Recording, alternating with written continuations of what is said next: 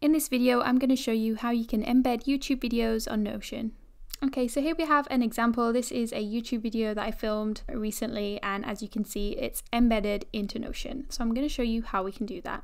So the first thing you need to do is head over to YouTube, find the video that you want to embed, and just copy the URL. So next we're going to head back over to Notion, and there are actually two different ways that you can embed this YouTube video. The first one is by typing in /embed and selecting this embed block here. You can then paste in the link into here and click embed link.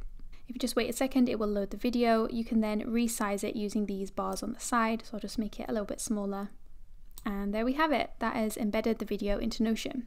The other way that you can embed this video is by typing in /video and clicking on the video block.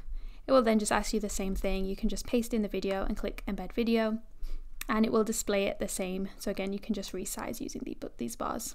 So one of the great things about this is that the video will play right inside Notion, so you don't need to go back to YouTube to actually watch the video. You can just hit play here and the video will just play within Notion. So as you can see, it shows all of the same settings that you would normally have inside YouTube.